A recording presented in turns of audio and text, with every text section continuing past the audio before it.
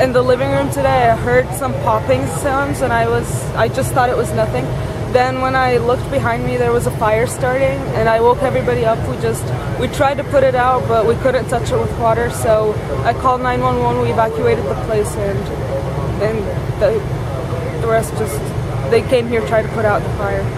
Okay, and how scary was it? So you happened to be sleeping, you heard some popping, you came down, right? Yes. Okay. I was not sleeping, I was awake. You were awake? Yes. Could you talk to me about like what you thought when you saw the flames? I thought it was I thought I was dreaming. First of all, I thought it was nothing and my dad could just put it out because we had a lot of flames that happened in our house, and we just put it out. Not in this house, but in different places where we live.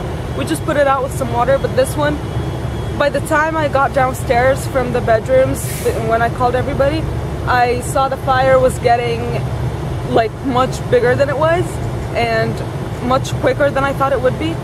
So yeah. Okay, so no one got hurt, no pets, nothing inside? No. Glad you guys are safe. What do you think you did that helped you guys save yourself and your family? Talk about that. I didn't fall asleep. No, but what did you do? What do you think saved you guys from being injured or hurt in this fire? Do you think you did the right thing? Talk about what you did. Just evacuating the place at the right time, not trying to put it out with water because that could have killed us all, because it's electricity, it doesn't like water. So yeah, just evacuating the place at the right time is... Okay, and your name one more time. Raneem, R-A-N-E-E-M.